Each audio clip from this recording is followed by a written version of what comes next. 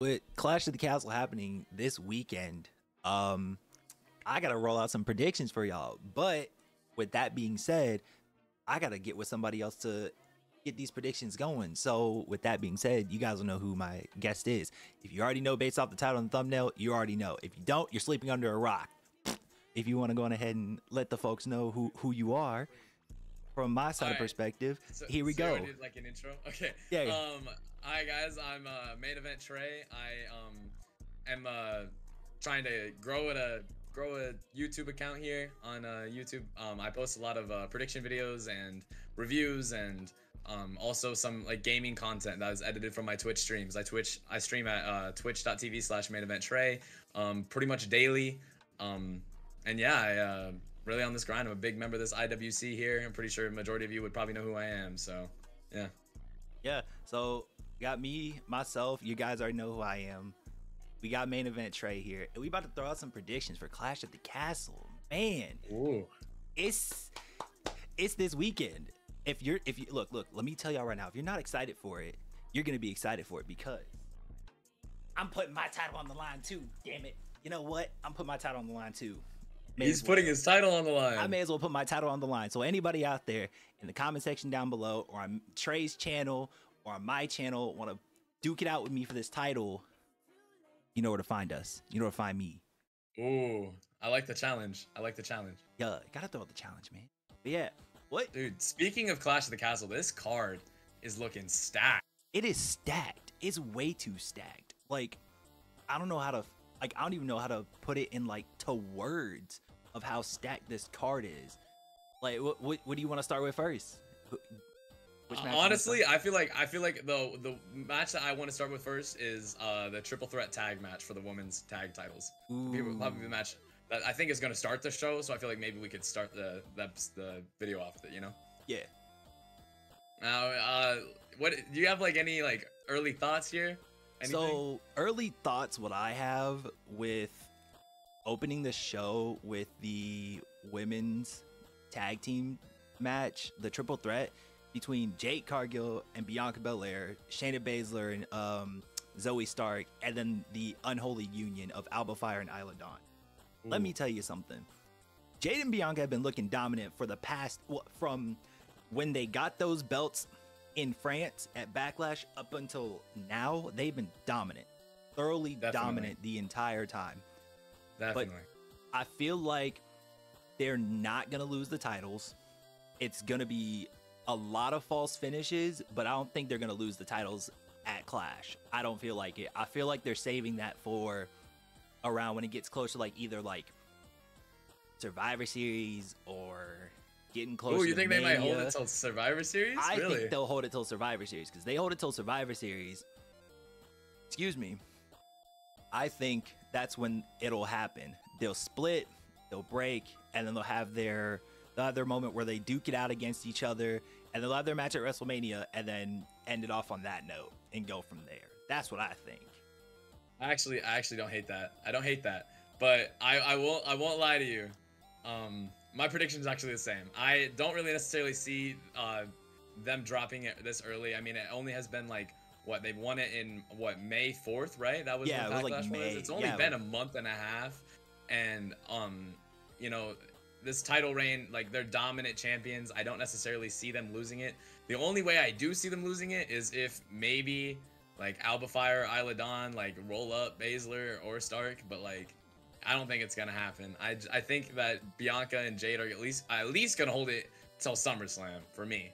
But I mean, we'll have to see what happens. But I mean, they're probably gonna have to be on the card no matter what. Oh yeah, so that match should definitely is already, of course, gonna be on the card. No ifs, ands, or buts. But you know, my prediction and Trey's prediction are both just easily at the exact same point between, you know, Bianca Belair and Jade Cargill. I mean, what more can you say about them? Yeah, what more can you say about it? If you needed to put your whole mortgage on it, you know what I mean? Like that's the people you're going with. You have to just go with the safe option here. Yeah. So that's definitely the only safe option you can go with at this point. But the next match I want to throw out there and talk about for my prediction, I want to talk about the Sami Zayn and Chad Gable match for the Intercontinental Championship belt, because let me tell you, this feud, dude. that feud, the setup, everything for it has been out of hand. Between you got Otis already having so many conniption, like so many just issues and mind games being played from Chad and the rest of Alpha Academy, and then Sammy's trying to pull Otis and be like, you can't stay with him, you gotta leave him. So I feel like there's gonna be some form of interference, but there's no way that something doesn't happen, right? Like, no this isn't gonna be a clean loss on either side. Like, right, somebody's gonna get involved, has to, whether Otis helps Chad or Otis finally does the turn. I don't. Do you want to throw your prediction out, or see? I'm gonna throw out there. I feel like what may happen is that it's definitely gonna be some kind of like interference, but I feel like Chad might pick up the win here because as much as I love Sami Zayn, I love him. He has been like he's like in my top, like I'll say, like if I had a top 15, top 20 list, he's in my top 20. Oh, definitely. But the thing is, Sami Zayn needs to start getting himself into the main title picture. As much as WWE wants to stick him in the mid-card section, yeah, it was great that he beat Gunther, but Gunther's about to potentially either face whoever wins the World Heavyweight Championship at SummerSlam. So they need to start getting Sami Zayn into these feuds for the World Heavyweight Championship belt at this point. Honestly, they need to. And it's just a no-brainer. So I feel like Chad's going to take the title, and then they may have some form of a rematch at probably SummerSlam or Bash in Berlin. One of those two. I definitely see a good chance of Sami losing here. I personally really do want to see Sami lose. I love Sami Zayn. I've loved Sami Zayn for years now, and he's obviously one of the most over characters in the whole entire business right now, but I feel like this is Chad's time. If he loses this, and I'm being so serious, if Chad loses this, there's no possible way he gets back. There's no way. He's got a shot. He had a shot at King and Queen of the Ring. He had a shot on Raw, and he had a shot in the Gauntlet match. Exactly. He had a shot against Gunther. If he can't win this title, he's never winning it. He also, I mean, the talks haven't been 100%, but I've heard that he's pretty much basically guaranteed to re-sign with the company. And so I feel like they're gonna give him the title here, and Sami Zayn's gonna move on to maybe trying to win the Money in the Bank in Toronto. So I forgot about Money in the Bank. Ooh, yeah, I forgot about that. If he does opt to join them, if he does lose the title, that is a good opportunity for him to win Money in the Bank, honestly. Yeah. But we both got Chad in this situation. And that puts him in the main event picture too, like you were saying. And that does. But at the end of the day, we both got Sami losing. We got Chad winning this and coming out of the gate with this. But with that being said, we're gonna move on to the next match on this card, and that's Bayley versus Piper Niven. Now, I feel like it's an easy, obvious choice that it's definitely gonna be Bayley retaining. There's no way Bayley loses the title this early on. There's no way she loses this early on, especially to Piper Niven. And I mean, no disrespect. Zero disrespect. She's looked great. I will give her that. She has looked amazing within these last couple of weeks. They've been building her up pretty well. But I mean, if you would have told me, and I said this on my stream the other day, if you would have told me 5 months ago that Piper Niven was going to be challenging Bayley for the WWE Women's Championship and a PLE, I would have been like, are you serious? Like, I would not have believed you. Right. You know what I mean? And it's just like insane to think like that there's a possibility that she could be the one to dethrone Bayley when there's a possibility of like maybe a Charlotte return or, a good feud with, I mean, I feel like they could still try to put over Tiffany eventually. You know what I mean? I don't necessarily feel like it's Piper Niven that gets it for sure. So I feel like, honestly, if you I do agree with you. If you told me from at the end of when Bayley won the championship, beat Io, sad face, won the title, and then y'all told me, if anyone told me this, said, okay, next couple months Piper Niven's gonna challenge Bayley for the women's championship, I would have been like, wait, what? Yeah, I would have sat there and been like, somebody else on the roster can easily get that title. Honestly, like you said, Tiffany's a good option. Naomi could have been a really good option as well too. Oh yeah. I don't even think about Nia, who's like literally got a title opportunity. Well, yeah, Nia has a title opportunity, but they're trying to save that for SummerSlam because who knows who may come back at SummerSlam. But we'll save that for a different time. But definitely, we both got Bayley winning this, honestly. Oh yeah, no doubt. But as much as a lot of people are like, oh yeah, Piper should win. Nah, it's just an easy no-brainer. It's Bayley coming out on top with this. Both me and Trey have this in the bag, honestly. So with that being said, we gonna move on to the. Before we move on, I want to say something. Go for it. So 3 of these matches have Scottish wrestlers in it, right? Yeah. And so far, we have not picked a single Scottish wrestler. We have not. Championship. We haven't. But. Let's not talk about Scottish people first. Let's talk about Rhodes versus Styles. Yeah, we gonna talk about Rhodes versus Styles. All right, let's talk about Rhodes versus Styles. Let me tell you this. When I sat there and watched SmackDown, and I was there. I was there at the Louisville show, and then I watched, of course, the fake retirement speech. Come on, WWE. We see the pastel suit, all that, the whole 9 yards, same iteration, all the whole. Hey, it's in my name. Sorry. It's in my name. It's in my name, bro. Yeah, it's his name. I had his Easter egg, right? But, wink at the camera. But the thing is that at the end of the day, we know Cody's gonna win, and it's an I Quit match. AJ only has so much time left in his career to potentially get another title shot, to do anything else. Honestly, personally, for me, if I was AJ, I would pull out any and all stops to try and beat Cody in an I Quit match.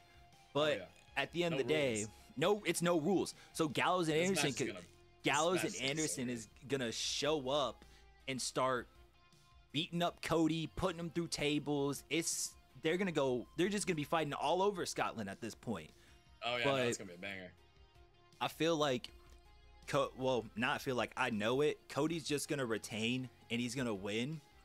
And then I feel like when Cody wins that belt, they're gonna move on to either Cody and Randy, and then that turns into something else, or it's gonna be Cody versus Solo at SummerSlam, which could potentially bring in a certain someone to come back, to force him to come back. And wink, wink. We know who it is. I already acknowledge him when he comes back. No ifs, ands, or buts. But Cody's got the dub on this. Trey, what's your thoughts? I feel like it's easily the most predictable match of the night when it comes to just, if you know ball, if you know what WWE is like. I mean, Cody's the most over babyface we've seen since John Cena. And if you want to say Roman Reigns, but most over babyface since John Cena. He's super Cody right now.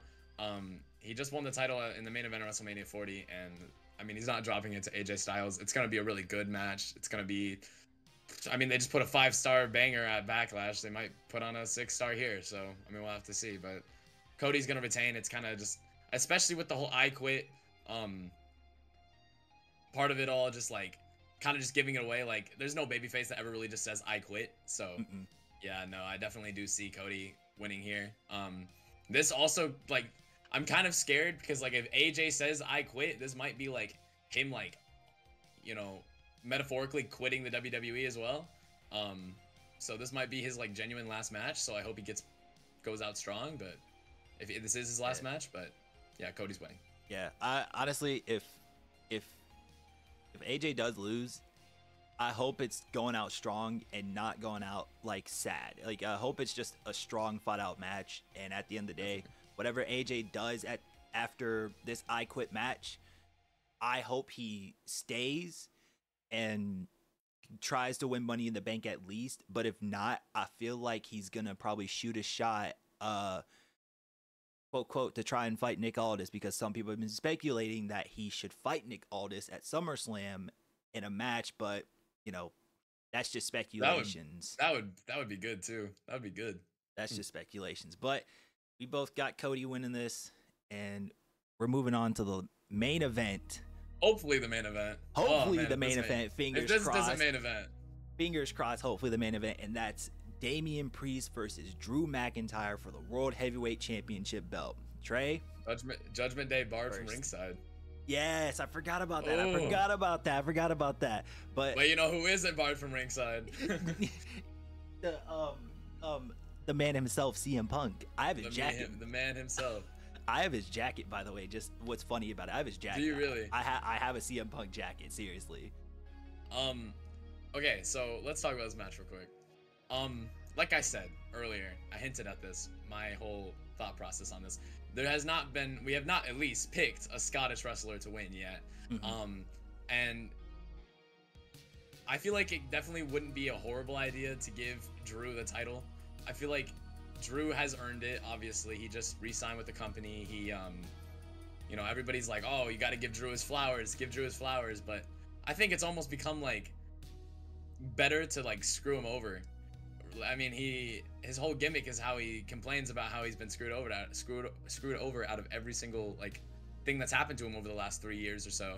Right. And I definitely might see. I think the most obvious choice is to see Punk interfere here, and Damian will win. But the match is unpredictable. I'm not gonna lie, because yeah, that could happen. But at the same time, like maybe they'll just like Drew will just win cleanly and like finally win that title. But my pick is Damian Priest. I definitely feel like he is gonna just win after a Punk interference. But if it was just clean one-on-one, I would have Drew. But like with everything with Punk, there's no way that they don't go somewhere with that. But we haven't seen Punk in like a month, so there's that. And that's true. So honestly, look, I agree on the whole CM Punk thing, but I feel like look, my pick is Drew. You have to give this to Drew. You cannot pull a Cody Rhodes 2 times in a row for this man, Drew McIntyre. When you look back when he fought Roman at Clash of the Castle when they were in Wales the first time, Drew lost, but that was because of a Solo Sikoa interference. Now, he got it in his home country of Scotland. CM Punk is going to somehow show up and try to screw Drew over. But his home city too. And exactly. Exactly. Like, you can't screw this up. If WWE, look me in my eyes. If you screw this up, you're going to have a lot of angry people after that show. You're going to have a lot of angry people after that show. Because I mean, there's a reason he tweeted that one picture of John Cena walking into the ECW One Night Stand, and it was like Drew McIntyre Damian Priest without the aura, right? Right. Like, I mean, Drew is gonna be so over. Like, he's gonna be so over. And if Drew wins, that sets up him versus Gunther at SummerSlam, but also too, you got to add one more guy to that picture. Not CM Punk, that's Sheamus, because Sheamus said he wants to try and win Money in the Bank, so he can try and get another world title shot. In which that means, could Sheamus potentially be declaring himself for Money in the Bank to try and contend with Drew? Who knows? But at the end of the day, Drew McIntyre needs this. He deserves the win. He busts his ass every single day of the week. He had a phenomenal match against Seth Rollins at WrestleMania. He did. And he deserves this. He is the guy that should be the top guy on Monday Night Raw as your world champion until Seth Rollins comes back. I have a question. All right. If Priest does win, where do they go with him after this? Because I see nothing. Ooh, you know where they... Hold on. You know where I think they go with this if Priest does win? The man who never lost his Universal title ever. Who never lost his belt ever in the world. That man... feud with Finn? Give him a feud with Finn. That's what you do. You give him a feud with Finn, and you put Damian Priest versus Finn Balor at Money in the Bank, because the seeds are being planted slowly every single time. Each week on Monday, they're slowly planting the seeds to potentially have a breakup. Breakup for all of them. For Who's all of them. babyface? Who's babyface? Ooh, who walks Finn in or as Damien? Damien is gonna walk in as babyface because heel Finn Balor has been. Heel Finn Balor is just so much better than babyface Balor. I'm sorry. When he had his run in NXT as heel, oh, it was money. It was straight money. Oh, it was so good. It was so good. I But- just need to see. I'm the only thing I know we're kind of getting off topic when it comes to the card, but we did our predictions. But the only thing with Finn is just every single week, and I've been saying this on my stream. I've been complaining about it weekly. Right. Like Finn just continuously has been looking like a jobber. You know, Right. tagging with JD McDonough, losing losing match after match after match, man. Like these tag matches, these main events against Drew, like, and I get like, oh, it's Drew's obviously not gonna lose right before his title shot, but like, I mean, you know, people lose right before a title shot all the time when it comes to like interference, right? Right. Like, I just if we're gonna make Finn like build him up, then let him win a couple matches once in a while. You know what I mean? Let Finn do his thing. Let him win a few matches. Let him get over, and then plant the seed to the point where he is feuding with Damien and wants that title. Or I feel like Damien will be like, "Hey, Finn, here's your world title shot. Here you go." But I feel like they're gonna just do some kind of breakup or something along those lines. But you know, we ranted enough. We ranted. We talked about the card enough. You know, let me know what you guys think in the comment section down below.